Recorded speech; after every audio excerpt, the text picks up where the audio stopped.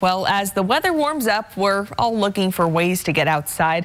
And one option not too far away is Spokane Falls Park. Tonight we're getting a bird's eye view with Fly the Northwest.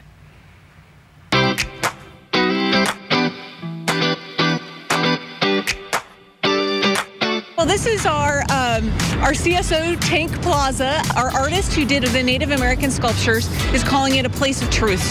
So this plaza has multiple levels, and it's really a great way to experience a lot of things about Spokane.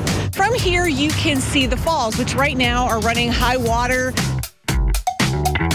So it's a really great view of the falls, and from a different vantage point than people really have experienced the river so close and personal from the south side, from the south bank, especially those lower falls.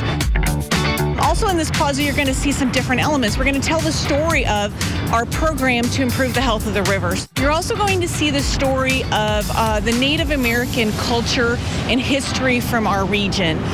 So we had artists Jeff Ferguson and Smoker Marchant who did the pieces throughout this plaza that really tell the story. This location was where the Spokane tribe gathered, where they fished for those huge salmon that used to run on this river.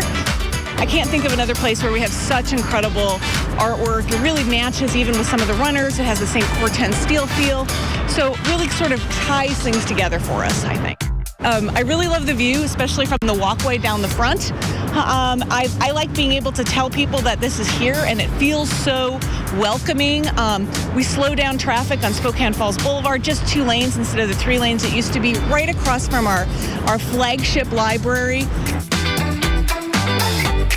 We want people to enjoy it. This is an opportunity to get out, enjoy our river, enjoy the outdoors, spend some time here, read the interpretive panels, look at the art, and gaze at our river. I think you'll really get a feel for what Spokane is.